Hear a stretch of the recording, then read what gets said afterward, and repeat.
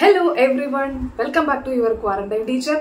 NEET UG aspirants in life the most crucial phase na pattitana njan innu samsarikkan povunnathu. Yes, last 6 months of NEET preparation. അപ്പോൾ ഈ ഒരു video കണ്ടു കഴിയുമ്പോഴത്തേനും നിങ്ങൾക്ക് നിങ്ങളുടെ NEET 2025 ന് പോകുമ്പോൾ എങ്ങനെയാണ് പ്രിപ്പയർ ആയി പോകേണ്ടത്, അല്ലെങ്കിൽ നിങ്ങൾ എത്ര പഠിച്ചിട്ടുണ്ടാവണം, എങ്ങനെ ഇപ്പോൾ തന്നെ സ്റ്റാർട്ട് ചെയ്യണം, എങ്ങനെ 100% ആയിട്ട് പ്രിപ്പയർ ആകണം എന്നുള്ളതിനെ പറ്റിയിട്ട് 100% പ്രിപ്പറേഷനെ പറ്റിയിട്ട് ശരിക്കും എനിക്ക് പറയാൻ പറ്റുമെന്നല്ല. കാരണം ഞാൻ ഇന്ന് വരെ 100% പ്രിപ്പയർ ആയി പോയിട്ടില്ല ഒരു എക്സാമിനും. അതുകൊണ്ട് ഞാൻ ആ വാക്ക് യൂസ് ചെയ്യുന്നില്ല. അതിന് പകരം നിങ്ങളുടെ മാക്സിമം പ്രിപ്പറേഷൻ കൊടുത്ത് എങ്ങനെ ഒരു എക്സാം അറ്റൻഡ് ചെയ്യണം എന്നുള്ളതിനെ പറ്റിയിട്ട് ഒരു ധാരണ നിങ്ങൾക്ക് ഉണ്ടാവും. So let's start.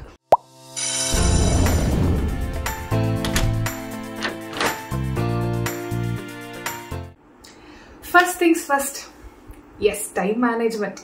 നമുക്ക് 6 മാസത്തിൽ നമുക്ക് ഫസ്റ്റ് ചെയ്യാൻ പറ്റുന്ന അല്ലെങ്കിൽ ഫസ്റ്റ് ചെയ്യേണ്ട ഒരു കാര്യമാണ് റിയലിസ്റ്റിക് ആയിട്ടുള്ള ഒരു ടൈം ടേബിൾ ക്രിയേറ്റ് ചെയ്യുക എന്നുള്ളത്. അപ്പോൾ ഞാൻ എപ്പോഴും പറയുന്ന കാര്യം തന്നെയാണ്, നമുക്കൊരു ദിവസത്തിന് 3 സ്ലോട്ടായിട്ട് ഡിവൈഡ് ചെയ്യാം: ഫിസിക്സ്, കെമിസ്ട്രി, ബയോളജി.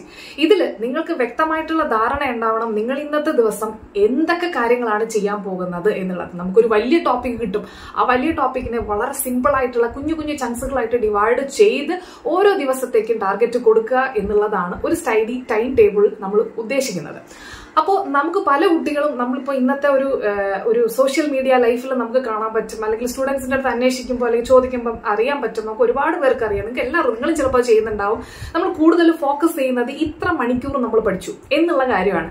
ബട്ട് അതൊരു നല്ലൊരു കാര്യം തന്നെയാണ്. കാരണം ഒരുപാട് കുട്ടികൾ പറയുന്ന ഞാൻ കേട്ടിട്ടുണ്ട്, 15 മണിക്കൂർ പഠിക്കുന്നുണ്ട്. ഇവൻ ഞാനും അത് നോക്കിയിട്ടുണ്ട്. ഓക്കെ, 15 മണിക്കൂർ പഠിക്കും, 18 മണിക്കൂർ പഠിക്കുന്നത് എനിക്ക് അറിഞ്ഞൂടാ. ബട്ട് ഞാൻ കണ്ടിട്ടുള്ളതിൽ ഏറ്റവും കൂടുതൽ 15 മണിക്കൂർ പഠിക്കുന്നതാണ് ഏറ്റവും കൂടുതൽ ഞാൻ കണ്ടിട്ടുള്ളതിൽ ഏറ്റവും മാക്സിമം. ഓക്കെ, അപ്പം അങ്ങനെ ഒരുപാട് പേര് അവേഴ്സ് എണ്ണുന്നവരുണ്ട്. ഞാനും അങ്ങനെ എണ്ണുന്നുണ്ട്. കാരണം എന്താ വെച്ചാൽ നമ്മളൊന്ന് മോട്ടിവേറ്റ് ചെയ്ത് നിർത്താൻ വേണ്ടിയിട്ടുള്ള ഒരു കാര്യമാണ് ഈ സ്റ്റഡി അവേഴ്സ് എന്ന് പറയുന്നത്. നമ്മൾ ഇന്ന് 13 മണിക്കൂർ പഠിച്ചു, നാളെ നമ്മളൊരു 13.5 മണിക്കൂർ പഠിച്ചാൽ പോലെ നമുക്ക് അതൊരു ചെറിയൊരു പുഷ് തന്നെയാണ് നമുക്ക് തരുന്നത്. അത് നല്ലൊരു കാര്യം തന്നെയാണ്. നിങ്ങളത് ചെയ്യുന്നുണ്ടെങ്കിൽ നല്ല കാര്യം. ബട്ട് നിങ്ങൾക്കൊരു ടൈം ടേബിൾ ഉണ്ടെന്നുണ്ടെങ്കിൽ നിങ്ങൾ എത്ര മണിക്കൂർ പഠിച്ചു എന്നതിനേക്കാൾ ഉപരി ഫോക്കസ് ചെയ്യേണ്ട കാര്യം നിങ്ങളുടെ അന്നത്തെ ദിവസത്തിന്റെ ടാർഗറ്റുകൾ കംപ്ലീറ്റ് ചെയ്യാൻ സാധിച്ചോ എന്നുള്ളതാണ് ഇമ്പോർട്ടൻസ് കൊടുക്കേണ്ടതെന്നുള്ളത് ഞാൻ പറയും. ഓക്കെ, ഒരു കുഞ്ഞു കാര്യം കൂടെ പറയാൻ ആഗ്രഹിക്കുന്നുണ്ട് ഞാൻ. അതെനിക്ക് പെട്ടെന്ന് ഇങ്ങനെ ഓർമ്മ വരുന്നൊരു കാര്യമാണ്. നമ്മൾ ഈ ടൈം ടേബിൾ ക്രിയേറ്റ് ചെയ്യുമ്പോഴത്തേനും പല രീതിക്കാണ് ആൾക്കാർ ടൈം ടേബിൾ ക്രിയേറ്റ് ചെയ്യുന്നത്. ഇപ്പോൾ ഒരു വിഭാഗം കുട്ടികളാണെങ്കിൽ കറക്റ്റ് അവർക്ക് ചെയ്യാൻ പറ്റുന്നത് എന്താണോ അത് മാത്രമേ അവർ അന്നത്തെ ദിവസത്തേക്ക് കൊടുക്കത്തുള്ളൂ. എന്നാൽ ഒരു വിഭാഗമാണെന്നുണ്ടെങ്കിൽ അവരത് കംപ്ലീറ്റ് ചെയ്ത് തീർക്കുകയും ചെയ്യും കേട്ടോ. എന്നാൽ ഒരു വിഭാഗമാണെങ്കിൽ ആ ടൈം ടേബിൾ അവർക്ക് പറ്റുന്നത് എത്രയാണോ അതിനേക്കാൾ കുറഞ്ഞിരിക്കുന്ന രീതിയിൽ ചില കുട്ടികൾ ടൈം ടേബിൾ ക്രിയേറ്റ് ചെയ്യത്തുള്ളൂ. ആൻഡ് അത് അവർ കംപ്ലീറ്റ് ചെയ്തിട്ടുണ്ടാവും. ഓക്കെ, മൂന്നാമത്തെ ഒരു വിഭാഗമുണ്ട്, ഞാൻ അടങ്ങിയ വിഭാഗം.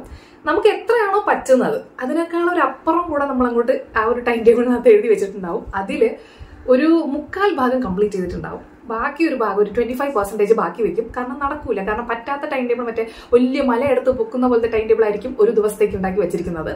അതിൽ ഒരു 1/4 ഭാഗം നടന്നിട്ടുണ്ടാവും, ബാക്കി നടന്നിട്ടുണ്ടാവില്ല. അത് പെൻഡിങ് ആയിട്ട് ഇരിക്കും. ഓക്കെ, പക്ഷേ ഞാൻ അതിൽ ചെയ്യുന്ന എന്താന്ന് വെച്ചാൽ, ഞാൻ ഇതുപോലെ ഇപ്പൊ നിങ്ങൾ UBRലുള്ളവർക്ക് അറിയാം, ഞാൻ ബാക്ക്ലോഗ്സിന് വേണ്ടിയിട്ട് ടൈം തരാറുണ്ട്. കാരണം ഞാൻ എൻ്റെ ഒരു രീതിക്കാണ് ഞാൻ നിങ്ങൾക്ക് വേണ്ടിയിട്ട് ടൈം ടേബിൾ ക്രിയേറ്റ് ചെയ്ത് തരുന്നത്. അപ്പോൾ എൻ്റെ ഒരു രീതിക്ക് എന്ന് പറയുമ്പോൾ ഞാൻ ടൈം ടേബിൾ കുറച്ച് കൂടുതലിടും, കുറച്ച് സബ്ജക്ട്സുകൾ അല്ലെങ്കിൽ കുറച്ച് പോർഷൻസുകൾ കൂടുതലിടും. അതിന്റെ ഞാൻ ചിന്തിക്കും, ഓക്കെ, ഇൻ കേസ് നിങ്ങൾക്ക് അത് കംപ്ലീറ്റ് ചെയ്യാൻ പറ്റാതെ വരുവാണെങ്കിലോ എങ്കിൽ ശരി, നമുക്കൊരു ബാക്ക്ലോഗ് ഡേ കൂടെ ഇൻക്ലൂഡ് ചെയ്യാം. സോ ദാറ്റ് നിങ്ങൾക്ക് പറ്റാത്തൊരു പോർഷൻസ് നിങ്ങൾക്ക് കംപ്ലീറ്റ് ചെയ്യാൻ പറ്റും, നമുക്ക് ഈ ബാക്കി വരുന്ന പോർഷൻസ് നിങ്ങൾക്ക് കംപ്ലീറ്റ് ചെയ്യാനായിട്ട്. അപ്പോൾ അങ്ങനെ ഒരു സംഭവം കൂടെ, ഒരു വിഭാഗം കൂടെ ഉണ്ട്. ഞാൻ അതിൽ 3ാമത്തെ കാറ്റഗറിയാണ്.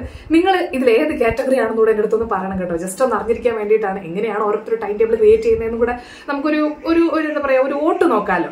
ഓക്കെ, നമുക്ക് നെക്സ്റ്റ് കാര്യം നോക്കാം. എൻ്റെ ഏതൊരു വീഡിയോ എടുത്ത് നോക്കിയാലും ഞാൻ പറഞ്ഞിട്ടുള്ള അല്ലെങ്കിൽ പറയുന്ന ഒരു കാര്യമാണ് ഇപ്പം ഞാൻ പറയാൻ പോകുന്നത്, പിന്നെയും പറയാൻ പോകുന്നത്. Yes, NCERT should be your best friend. എല്ലാ NEET എക്സാമും നിങ്ങൾ നോക്കിക്കഴിഞ്ഞാലും പ്രീവിയസ് ഇയർ ക്വസ്റ്റ്യൻസുകൾ നോക്കിക്കഴിഞ്ഞാലും NCERTയിൽ നിന്നാണ് നിങ്ങൾക്ക് ക്വസ്റ്റ്യൻസ് വരുന്നത്. നിങ്ങൾക്ക് ഒരു എന്താ പറയുക, ബ്ലൈൻഡ് ആയിട്ട് നിങ്ങൾക്ക് ആരെയെങ്കിലും വിശ്വസിക്കാൻ പറ്റുമെങ്കിൽ നിങ്ങൾക്ക് വിശ്വസിക്കാൻ പറ്റുന്ന ഒരാളാണ് NCERT എന്ന് പറയുന്നത്, എസ്പെഷ്യലി ബയോളജി. അത് ഞാൻ പറയേണ്ട കാര്യമില്ലല്ലോ. കഴിഞ്ഞ വർഷത്തെ നമ്മുടെ ക്വസ്റ്റ്യൻ പേപ്പർ, അതിന് മുമ്പത്തെ വർഷത്തെ ക്വസ്റ്റ്യൻ പേപ്പർ എല്ലാം അതിന്റെ എക്സാമ്പിൾസുകളാണ്. എനിക്ക് അതിൽ കൂടുതലൊന്നും പറയാൻ തന്നെ ഇല്ല. നിങ്ങൾക്ക് ഒരു ബെസ്റ്റ് ഫ്രണ്ട് നിങ്ങൾക്ക് വളരെ മനസ്സിലാക്കി എന്താ പറയുക പഠിക്കണം എന്ന് ആഗ്രഹിക്കുന്നുണ്ടെങ്കിൽ നിങ്ങളുടെ ബെസ്റ്റ് ഫ്രണ്ട് NCERT ആയിരിക്കണം. നിങ്ങൾക്ക് അതിൽ ഒരു സംശയവും വേണ്ട. ഓക്കെ, അപ്പോൾ നമ്മളിപ്പോൾ ഫിസിക്സ് കെമിസ്ട്രി ഒക്കെ നമ്മൾ പഠിക്കുമ്പോഴത്തേനും ഫസ്റ്റ് നിങ്ങൾ ചെയ്യേണ്ടത് എന്താണ്? കൂടുതൽ കുട്ടികൾക്ക് അത് ഡിഫിക്കൽട്ടാണ്. അതുകൊണ്ടാണ് ഞാൻ അത് ആദ്യം പറയുന്നത്. കാരണം അതിൽ നിങ്ങൾ ശ്രദ്ധിക്കേണ്ടത് ഈ ആദ്യം കുറെ കുട്ടികൾ ഇപ്പൊ ജസ്റ്റ് ഒരു ഇപ്പൊ നമ്മുടെ യൂട്യൂബിൽ വൺ ഷോട്ട്സ് കാര്യങ്ങളൊക്കെ ഉണ്ടാവും. പക്ഷെ ചില കുട്ടികൾ എന്താ ചെയ്യുന്നതെന്ന് വെച്ച് കഴിഞ്ഞാൽ ഡയറക്റ്റ് പ്രോബ്ലം സോൾവിങ്ങിലോട്ട് പോകും.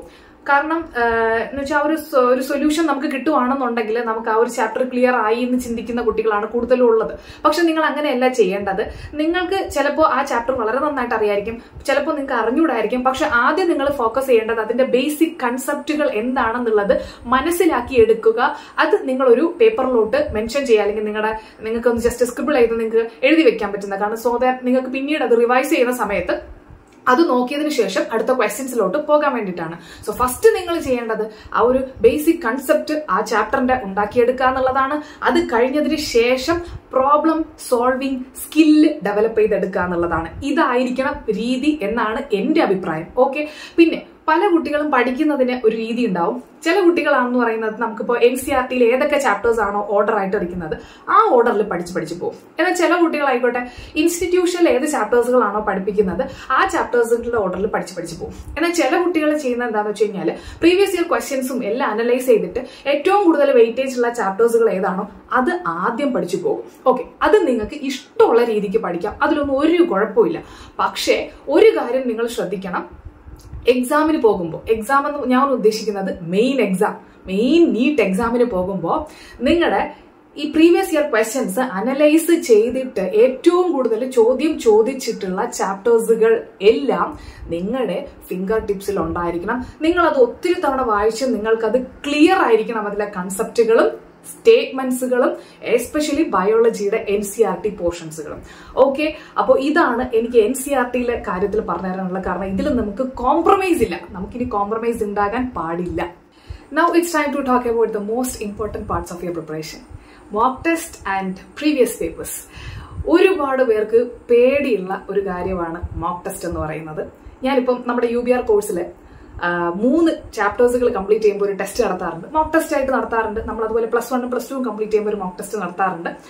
അപ്പോൾ ഞാൻ കാണുന്നതാണ് കുട്ടികൾക്ക് ഒരു എക്സാമിന്റെ മാർക്ക് കുറഞ്ഞു പോകുമോ എന്നുള്ളത്. ആ ഒരു മാർക്ക് കുറയുമ്പോൾ ഉണ്ടാകുന്ന അവരുടെ വിഷമം അവരുടെ കോൺഫിഡൻസിനെ കുറയ്ക്കും എന്നുള്ളത് കൊണ്ട് അറ്റൻഡ് ചെയ്യാതിരിക്കുന്ന ഒരുപാട് കുട്ടികളുടെ പ്രശ്നം ഞാൻ കേട്ടിട്ടുണ്ട്. അവരടുത്ത് ഞാൻ പറയുന്ന ഒരു കാര്യമാണ്, നിങ്ങളടുത്ത് ഞാനിപ്പോൾ പറയാൻ ഉദ്ദേശിക്കുന്നത്, നിങ്ങൾക്ക് ഏത് സ്റ്റെപ്പ് എടുത്ത് വയ്ക്കാനാണോ പേടി ആ സ്റ്റെപ്പാണ് നിങ്ങൾ ആദ്യം ചെയ്യേണ്ടത്. ആ സ്റ്റെപ്പ് നിങ്ങൾ എടുത്തു വച്ചില്ലെങ്കിൽ നിങ്ങളുടെ ഗ്രാഫിന് പ്രോഗ്രസ് വളരെ കുറവായിരിക്കും. ഓക്കെ, അപ്പൊ ഇന്ന് നിങ്ങൾക്ക് മോക്ക് ടെസ്റ്റ് സ്റ്റാർട്ട് ചെയ്യാൻ പറ്റുമെന്നുണ്ടെങ്കിൽ ഇന്ന് തന്നെ സ്റ്റാർട്ട് ചെയ്യുക. അതിൽ നിങ്ങളുടെ മാർക്കോ അല്ലെങ്കിൽ നിങ്ങൾക്ക് കുറഞ്ഞു പോകുമോ അതിനെ പറ്റിയിട്ടുള്ള വിഷമോ ഓർത്തിട്ട് നിങ്ങൾ ചെയ്യാതിരിക്കരുത്. കാരണം ഞാനിപ്പോൾ പറഞ്ഞുതരാം. നമ്മളിപ്പോൾ ഒരു മോക്ക് ടെസ്റ്റ് ചെയ്യാമെന്ന് വിചാരിക്കാം. ഓക്കെ, ആ മോക്ക് ടെസ്റ്റ് ചെയ്യുമ്പോഴത്തേനും നമ്മൾ എന്തിനാണ് ആ മോക്ക് ടെസ്റ്റ് ചെയ്യുന്നതെന്നുള്ളതിന്റെ കാരണമാണ് ഞാൻ പറഞ്ഞിരുന്നത്. നമുക്ക് ഇപ്പൊ ഇവിടെ ഇരുന്നിട്ട് ഞാനിപ്പോ ജസ്റ്റ് ചുമ്മാ ഒരു ബുക്ക് എടുത്തിട്ട് MCQs ചുമ്മാ ഞാൻ ചെയ്തിട്ട് OMRൽ മാർക്ക് ചെയ്യാണ്. അപ്പൊ ഞാൻ ജസ്റ്റ് ചിന്തിക്കുന്ന കാര്യങ്ങളുണ്ട്. ഇപ്പൊ ഒരു ക്വസ്റ്റ്യൻ കാണുമ്പോഴത്തേനും ചിന്തിക്കുന്ന കാര്യമുണ്ട്.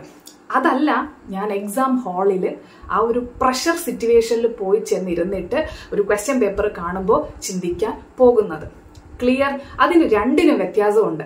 അപ്പോ നമ്മൾ എപ്പോഴും ആ ഒരു എക്സാമിന്റെ പാറ്റേണിൽ ചിന്തിക്കണമെന്നുണ്ടെങ്കിൽ നമുക്കൊരു എക്സാമിന്റെ പാറ്റേണിന്റെ അറ്റ്മോസ്ഫിയർ നമ്മൾ ക്രിയേറ്റ് ചെയ്തേ പറ്റുള്ളൂ. ഇതിന്റെ ഒരു വ്യത്യാസം എന്ന് പറയുന്നത് വളരെ വലുതാണ്. എനിക്കത് നിങ്ങളെ എങ്ങനെ പറഞ്ഞ് മനസ്സിലാക്കി തരണമെന്നറിയില്ല. കാരണം വളരെയധികം മേ ബി നിങ്ങളെക്കാൾ കൂടുതൽ എക്സ്പീരിയൻസ് ചെയ്ത ഒരു വ്യക്തി എന്നുള്ള നിലയ്ക്ക് ഞാൻ പറയുന്നതാണ്. നമ്മൾ ഇന്ന് ഇവിടെ ഇരുന്നിട്ട് ചുമ്മാ ജസ്റ്റ് ഒരു ബുക്ക് നോക്കിയിട്ട് ഓരോ MCQs ചുമ്മാ ഇങ്ങനെ ഇതിന്റെ ആൻസർ ഇത് എന്ന് പറയുന്നതിനേക്കാൾ വളരെ ചിലപ്പോൾ നമുക്ക് അറിയാവുന്ന ക്വസ്റ്റ്യൻ ആണെങ്കിൽ പോലും നിങ്ങൾക്ക് എനിക്കറിയാം എത്ര പേർക്ക് എക്സ്പീരിയൻസ് ഉണ്ടെന്നുള്ള. ചിലപ്പോൾ ഇതിൽ ഈ വീഡിയോ കാണുന്ന പല കുട്ടികൾക്ക് ഇത് എക്സ്പീരിയൻസ് ചെയ്തിട്ടുണ്ടാവും. വളരെ ജെന്യൂൻ ആയിട്ട് നിങ്ങൾക്ക് പറയാം. നമ്മൾ എക്സാം ഹാളിൽ ചെല്ലുമ്പോൾ ചിലപ്പോൾ നമ്മൾ വളരെ നന്നായിട്ട് പഠിച്ച സംഭവമായിരിക്കും, പക്ഷെ നമുക്ക് ആ ഒരു ഓർമ്മയിൽ വരില്ല. എന്തുകൊണ്ടെന്ന് വെച്ച് കഴിഞ്ഞാൽ നമുക്ക് നേരത്തെ ആ ഒരു എക്സാം പ്രഷർ അല്ലെങ്കിൽ ഒരു എക്സാം പോലത്തെ ഒരു എൻവയോൺമെന്റിൽ ഇരുന്ന് പ്രാക്ടീസ് ഇല്ലാത്തത് കാരണമാണ് നമ്മൾ ഈ ഒരു അവസ്ഥയിലോട്ട് എത്തിപ്പറ്റുന്നത്. അപ്പൊ അതുകൊണ്ട് തന്നെ നിങ്ങൾ മോക്ക് ടെസ്റ്റുകൾ ചെയ്തു തുടങ്ങാം. എത്ര മോക്ക് ടെസ്റ്റുകൾ ചെയ്യണം മിസ്സേ എന്ന് ചോദിക്കുവാണെങ്കിൽ ഞാൻ പറയും, നിങ്ങൾ ഇപ്പൊ സ്റ്റാർട്ട് ചെയ്യുന്നവരാണെങ്കിൽ 2 ആഴ്ച കൂടുമ്പോൾ ഒരു ടെസ്റ്റ് ചെയ്യാം. ഓക്കെ, അത് ഒന്ന് പയ്യെ കംഫർട്ടബിൾ ആയി വരുമ്പോൾ നമ്മൾ ഓക്കെ ആയിട്ട് വരും. നമുക്ക് ആ പേടിയൊക്കെ അങ്ങോട്ട് മാറും. മാറും. കാരണം നമ്മൾ മാർക്കിനല്ല ഇമ്പോർട്ടൻസ് കൊടുക്കുന്നത്, നമ്മൾ വേറെ പല കാര്യത്തിനാണ് ഇമ്പോർട്ടൻസ് കൊടുക്കുന്നത്. അതും കൂടെ ഞാൻ ഇപ്പോൾ പറയുന്നുണ്ട്. നമ്മളിപ്പോൾ 2 ആഴ്ച കൂടെ ഒന്ന് ചെയ്തതിന് ശേഷം പിന്നീട് നമ്മൾ കംഫർട്ടബിൾ ആകുമ്പോഴത്തേനും നമ്മൾ ഒരാഴ്ചയിൽ ഒരു ടെസ്റ്റ് എന്നുള്ള രീതി ചെയ്യുക. അത് കഴിഞ്ഞതിന് ശേഷം ഒരാഴ്ചയിൽ 2 ടെസ്റ്റ് എന്നുള്ള രീതിക്ക് നമ്മൾ എക്സാം ഡേ വരെ നമ്മൾ പ്രാക്ടീസ് ചെയ്തുകൊണ്ടേ ഇരിക്കുക. ഇനി എപ്പോഴാണ് നിങ്ങൾ കംഫർട്ടബിൾ ആകുന്നതെന്നുള്ളത് ഞാൻ പറഞ്ഞുതരാം. എപ്പോഴാണെന്നറിയാവോ? നമ്മളിപ്പോൾ ടെസ്റ്റ് ചെയ്തുകൊണ്ടിരിക്കുമ്പോൾ, ടെസ്റ്റ് ചെയ്ത് കഴിഞ്ഞതിന് ശേഷം നിങ്ങളുടെ ആ ഒരു മിസ്റ്റേക്സുകൾ നിങ്ങൾ എന്തൊക്കെയാണെന്നുള്ളത് അനലൈസ് ചെയ്യുമ്പോഴാണ്. ഓക്കെ, ട്രസ്റ്റ് മീ, നിങ്ങൾ അനലൈസ് ചെയ്താൽ മാത്രമേ നിങ്ങൾക്ക് 100% ഇംപ്രൂവ്മെന്റ് ഉണ്ടാകുള്ളൂ. നിങ്ങൾ ജസ്റ്റ് മോക്ക് ടെസ്റ്റ് സ്റ്റാർട്ട് ചെയ്ത് ചെയ്യുന്നു പോകുന്നു എന്നുള്ളതാണെങ്കിൽ നിങ്ങൾക്കൊരു ഒരു 60% ഇംപ്രൂവ്മെന്റ് മാത്രമേ ഉണ്ടാകാൻ പറ്റത്തുള്ളൂ. ഈ ഒരു മോക്ക് ടെസ്റ്റ് അനലൈസ് ചെയ്യുന്നതിലൂടെ നിങ്ങൾക്ക് നിങ്ങളുടെ വീക്ക് ഏരിയാസ് മനസ്സിലാക്കാൻ പറ്റും. നിങ്ങളുടെ ഇംപ്രൂവ്മെന്റ് എവിടെ വേണമെന്നുള്ളതും എന്തൊക്കെ നിങ്ങൾ കോൺഫിഡന്റ് ആണെന്നുള്ളതും മനസ്സിലാക്കാൻ പറ്റും. ഓക്കെ, അങ്ങനെ നിങ്ങൾക്ക് കിട്ടാൻ പോകുന്ന എന്താണെന്നറിയാവോ? ഫൈനലായിട്ട് നിങ്ങളുടെ കയ്യിൽ നിൽക്കാൻ പോകുന്നത് ആ ഒരു കോൺഫിഡൻസ് ആണ്. ആ കോൺഫിഡൻസിന്റെ ലെവലുകളുടെ ആ ഒരു ഏറ്റം ഇറക്കം എന്നൊക്കെ പറയത്തില്ല, അതിന്റെ ഏറ്റമാണ് നിങ്ങളുടെ കയ്യിൽ നിൽക്കാൻ പോകുന്നത്. ഏറ്റവും തന്നെയല്ലേ പറയുന്നത്? യെസ്, അതാണ് നിങ്ങൾക്ക് ഫൈനലായിട്ട് കിട്ടാൻ പോകുന്നത്. അത് നിങ്ങൾക്ക് ഒരിടത്തു നിന്നും ഒരാൾക്കും എനിക്കോ നിങ്ങൾക്ക് തരാൻ പറ്റത്തില്ല. അതായത് എനിക്ക് ചിലപ്പോൾ നിങ്ങൾക്ക് ഒരു ടെമ്പററി ആയിട്ട് നിങ്ങളൊന്ന് കോൺഫിഡൻസ് ചിലപ്പോൾ നിങ്ങൾക്ക് ബൂസ്റ്റ് ചെയ്യാൻ പറ്റുമായിരിക്കും. പക്ഷെ ആ ഒരു സംഭവമില്ലേ, ആ ഒരു കയറി പോകുന്ന സംഭവം, അത് നിങ്ങൾക്ക് തരാൻ മോക്ക് ടെസ്റ്റിനും പ്രീവിയസ് പേപ്പേഴ്സിനും മാത്രമേ സഹായിക്കാൻ പറ്റത്തുള്ളൂ. So do it. നമ്മൾ പഠിച്ച കാര്യം അതൊരു ലോങ് ടേം മെമ്മറി ആയിട്ട് സ്റ്റോർ ചെയ്യപ്പെടണമെങ്കിൽ റിവിഷന് മാത്രമേ ഹെൽപ്പ് ചെയ്യാൻ പറ്റത്തുള്ളൂ. Trust me. അപ്പോൾ ഇപ്പൊ എന്റെ കോഴ്സിനെ പറ്റിയിട്ട് പല കുട്ടികൾക്ക് അറിയാം, UBR ultimate biology revision class. അപ്പോൾ ഇതിൽ റിവിഷൻ എന്നുള്ള വാക്കുകൊണ്ട് പല കുട്ടികളും ചിന്തിക്കുന്നത് എന്താ പറയുക, നമ്മൾ അവസാനത്തെ നിമിഷം ബ്രഷപ്പ് ചെയ്യാൻ വേണ്ടിയിട്ട് യൂസ് ചെയ്യുന്നതാണ് ഈ പറയുന്ന റിവിഷൻ അല്ലെങ്കിൽ UBR എന്ന് പറയുന്ന ഒരു സംഭവം. UBR എന്ന് ഞാൻ പറയുന്നില്ല, ബട്ട് ആ റിവിഷൻ എന്നുള്ള വാക്കുകൊണ്ട് ഉദ്ദേശിക്കുന്നത്. പക്ഷെ അതിൽ വേറൊരു അർത്ഥം കൂടെ ഉണ്ട്. എന്താണെന്ന് ഞാൻ പറഞ്ഞുതരാം. നമ്മൾ +1, +2 ചാപ്റ്റേഴ്സുകൾ നമ്മൾ 2 മാസം കൊണ്ട് ടൈം ടേബിൾ പ്രകാരമാണ് കംപ്ലീറ്റ് ചെയ്യുന്നത്. ആ ടൈം ടേബിൾ നിങ്ങൾക്ക് അറിയായിരിക്കും, ഞാൻ പ്രൊവൈഡ് ചെയ്യാറുണ്ട്. അല്ലെങ്കിൽ നമ്മൾ ടെലഗ്രാമിലും എല്ലായിടത്തും ഞാൻ കൊടുക്കാറുണ്ട്. അപ്പോൾ ആ ഒരു ടൈം ടേബിൾ കൊണ്ട് +1, +2 ക്ലാസ്സസ് കംപ്ലീറ്റ് ചെയ്തതിന് ശേഷം അടുത്ത നെക്സ്റ്റ് 3rd മന്ത് മുതൽ നിങ്ങൾ അടുത്ത സൈക്കിൾ സ്റ്റാർട്ട് ചെയ്യാണ്. എന്തിനാണ് ഞാനത് ചെയ്യുന്നത്? അതാണ് റിവിഷൻ. മനസ്സിലായോ? നിങ്ങളെ കൊണ്ട് ഒരു തവണ NCERT +1, +2 ഞാൻ വായിപ്പിച്ചു. 2 മാസം കഴിഞ്ഞിട്ട് ഞാൻ അടുത്ത് പിന്നെയും അത് വായിപ്പിക്കാൻ തുടങ്ങുകയാണ്. അടുത്ത 2 മാസം കഴിഞ്ഞിട്ട് ഞാൻ പിന്നെയും ആ NCERT വായിപ്പിക്കാൻ തുടങ്ങുകയാണ്. അതാണ് റിവിഷൻ.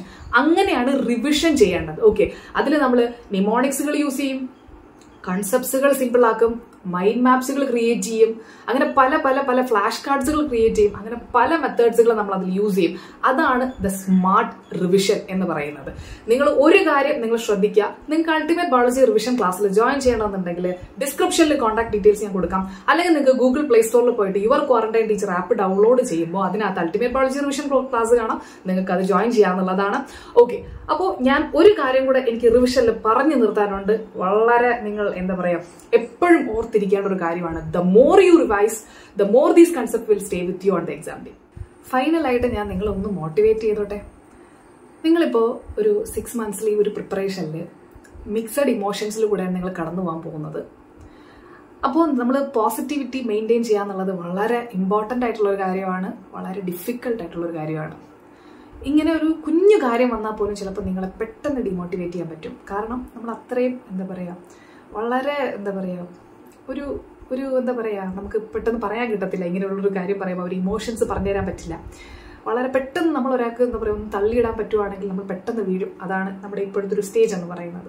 ചിലപ്പോൾ നമുക്ക് പല സിറ്റുവേഷൻസിലും എത്ര കോൺഫിഡൻ്റ് ആയിട്ട് നിൽക്കുന്ന ഒരാളെന്ന് പറഞ്ഞാൽ പോലും പല സിറ്റുവേഷൻസിൽ ചിലപ്പോൾ നമുക്കൊരു കാര്യം വരുമ്പോൾ എങ്ങനെ ഹാൻഡിൽ ചെയ്യണമെന്നുള്ളതും ഇമോഷൻസ് എങ്ങനെ ഹാൻഡിൽ ചെയ്യുമെന്നുള്ളതും ചിലപ്പോൾ നമ്മുടെ മാർക്കൊന്ന് കുറഞ്ഞു പോകുമ്പോഴത്തേനും എങ്ങനെയാണ് ഞാൻ അതിനെ ഓവർകം ചെയ്യേണ്ടതെന്നുള്ളതൊക്കെ ആലോചിച്ചിട്ട് വിഷമിച്ച് നിൽക്കാറുണ്ട്. അങ്ങനെ ഒരു സിറ്റുവേഷൻ നിങ്ങളിപ്പോൾ നിൽക്കുന്നുണ്ടെങ്കിൽ, അല്ലെങ്കിൽ എപ്പോഴെങ്കിലും നിങ്ങൾ അങ്ങനെ വരുന്ന സമയത്ത് നിങ്ങൾക്ക് എന്നെ അപ്പോഴും ഓർമ്മ വരുന്നുണ്ടെങ്കിൽ ചിന്തിക്കുക, എൻ്റെ വാക്കുകൾ ജസ്റ്റ് ഒന്ന് ഓർത്ത് വയ്ക്കുക. ഏതൊരു ജേർണി ആയിക്കോട്ടെ, ആ ജേർണിയിൽ അപ്സ് ആൻഡ് ഡൗൺസ് ഉണ്ടാവും. അത് പ്രിപ്പറേഷൻ ആയിക്കോട്ടെ, ലൈഫ് ആയിക്കോട്ടെ, എന്ത് വേണമെങ്കിലും ആയിക്കോട്ടെ, അപ്സ് ആൻഡ് ഡൗൺസ് ഉണ്ടാവും. ബട്ട് നിങ്ങൾ ഒരു കാര്യം കൂടെ ശ്രദ്ധിക്കുക, നിങ്ങൾ കൺസിസ്റ്റൻ്റ് ആയിട്ട് വർക്ക് ചെയ്യുന്നുണ്ടോ? ആ കൺസിസ്റ്റൻസി നിങ്ങൾക്ക് റിസൾട്ട് തരും. നിങ്ങൾ ആ ഒരു എഫേർട്ട് എടുക്കുന്നുണ്ടോ? ഒരു 1% എഫേർട്ട് എടുക്കുന്നുണ്ടോ? ആ എഫേർട്ട് നിങ്ങൾക്ക് റിസൾട്ട് തരും. ട്രസ്റ്റ് മീ, ഞാൻ പറഞ്ഞത് ഒരു വലിയൊരു കാര്യമാണ്. നിങ്ങൾ എപ്പോഴെങ്കിലും നിങ്ങൾക്കൊന്ന് പോസിറ്റീവായിട്ട് നിങ്ങൾക്ക് ചിന്തിക്കണമെന്നുണ്ടെങ്കിൽ നിങ്ങൾക്ക് ചിന്തിക്കാൻ പറ്റുന്നൊരു കാര്യമാണ്. ജസ്റ്റ് നിങ്ങൾ ഈ പറഞ്ഞ വാക്കുകൾ ജസ്റ്റ് ഒന്ന് ഓർത്താൽ മതി. ജസ്റ്റ് നിങ്ങളുടെ ആ ഒരു ജേർണിയിൽ നിങ്ങളുടെ എത്ര കഷ്ടപ്പെട്ടിട്ട് നിങ്ങൾ പഠിച്ചിട്ട് നിങ്ങൾക്ക് റിസൾട്ട് കിട്ടി, നിങ്ങളുടെ ആ ഒരു സക്സസ് മൊമെന്റ് നിങ്ങൾ ഫീൽ ചെയ്തൊന്ന് നോക്കിക്കുക, നിങ്ങളൊന്ന് വിഷ്വലൈസ് ചെയ്ത് നോക്കിക്കുക. നിങ്ങൾക്ക് എന്തോരം ഹാപ്പിനെസ് ആണ് ഉണ്ടാകാൻ പോകുന്നത്. നിങ്ങൾ ഇപ്പോൾ ഇത്രയും കഷ്ടപ്പെടുന്ന എല്ലാത്തിനും ഒരു റിസൾട്ട് ഉണ്ടായിട്ട് നമ്മൾ ചിന്തിക്കുമ്പോഴത്തേനും ആ ഒരു സക്സസിന് വളരെ എന്താ പറയുക ഒരു സ്വീറ്റ് ഒരു ഫീൽ നമുക്ക് കിട്ടും. So that's it for today. ഞാനിപ്പോൾ പറഞ്ഞ സ്ട്രാറ്റജീസും പ്ലാൻസുകളും നിങ്ങൾ ഫോളോ ചെയ്യുകയാണെന്നുണ്ടെങ്കിൽ നിങ്ങളുടെ നീറ്റ് എക്സാം എത്തുമ്പോഴത്തേനും നിങ്ങൾക്ക് ഒരുപാട് കോൺഫിഡൻസും നിങ്ങൾക്ക് ഫീൽ ചെയ്യാൻ പറ്റും. അപ്പോൾ കൂടുതൽ നിങ്ങളുടെ കാര്യങ്ങളും നിങ്ങളുടെ ക്വയറീസും നിങ്ങൾക്ക് എന്തെങ്കിലും സ്ട്രാറ്റജീസിന് എന്തെങ്കിലും ഡിഫിക്കൽട്ടീസ് അല്ലെങ്കിൽ എന്തെങ്കിലും കാര്യം ഉണ്ടെങ്കിൽ please let me no in the comments. നിങ്ങൾക്ക് ഞാൻ കാരണം നിങ്ങളുടെ ഒരു 1% കോൺഫിഡൻസ് നിങ്ങൾക്ക് ബൂസ്റ്റ് ചെയ്യാൻ പറ്റുമെന്നുണ്ടെങ്കിൽ അതിൽ പരം വേറൊരു സന്തോഷം എനിക്കില്ല. ഓക്കെ, അപ്പോൾ കൂടുതൽ കാര്യങ്ങൾക്കായി do subscribe to my channel and until next time by.